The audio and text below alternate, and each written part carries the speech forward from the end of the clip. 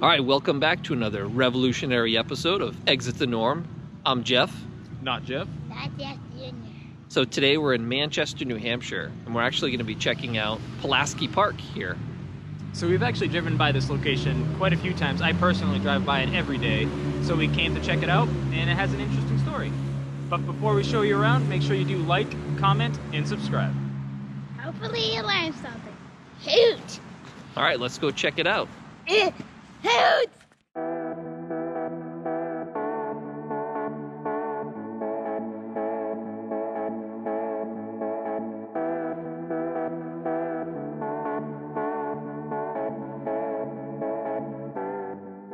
Nestled in the middle of Bridge, Pine, Union, and High Street, Pulaski Park is just one of many historic parks in Manchester, New Hampshire.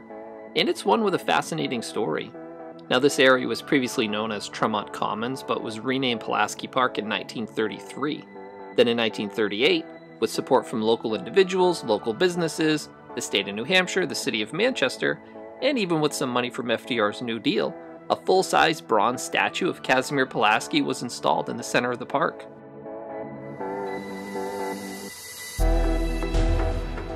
This magnificent statue was designed by local artist Lucian Hippolyte Gosselin.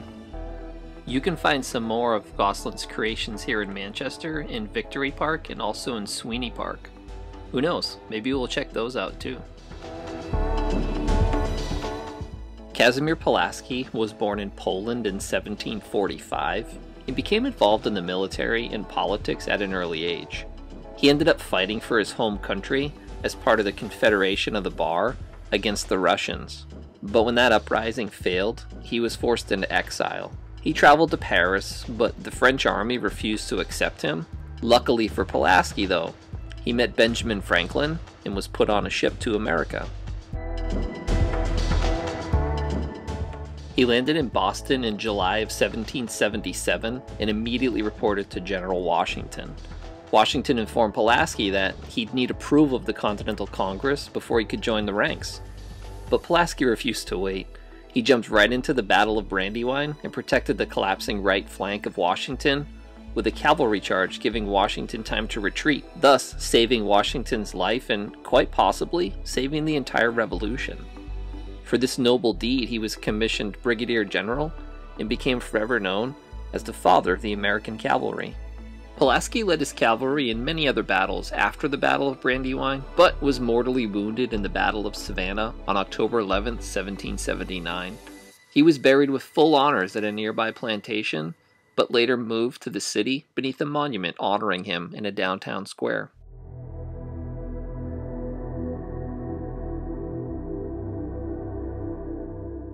When they exhumed his body in the 1990s, they discovered that the skeleton looked more like a female and not a male. There was a question as to whether these were really the remains of General Pulaski. After years of confusion and speculation, a DNA test finally solved the mystery. His DNA was matched with a known relative of his, and other forensic evidence determined the remains were indeed Casimir Pulaski. This means Pulaski was most likely intersex. Although he identified and lived his life as male, he did not fit the binary definitions of male or female. This revelation just adds another layer to the Pulaski story, and it makes that story that much more important.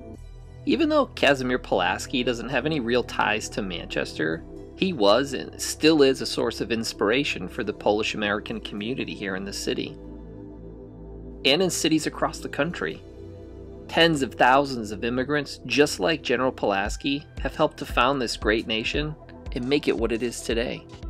In 1929, Congress passed a resolution designating October 11th as General Pulaski Memorial Day, and every year the president renews this resolution through a proclamation. Celebrations are held all over the country. Unfortunately, the Pulaski Festival here in Manchester was canceled this year due to the pandemic. But you know we'll be back here next year to celebrate our favorite Polish general. I can almost smell the pierogies now.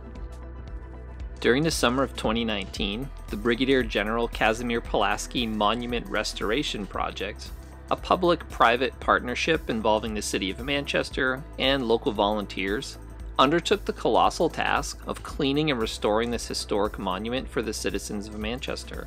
they were able to clean years of corrosion off the general and make some much needed repairs to him and his trusty steed. They even had to repaint and repair the fence surrounding the statue. The statue is now quite a sight to see and a beautiful addition to the downtown area.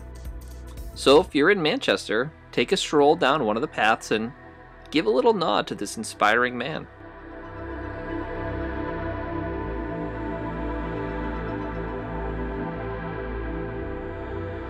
Alright, thanks for joining us here on this latest episode of Exit the Norm.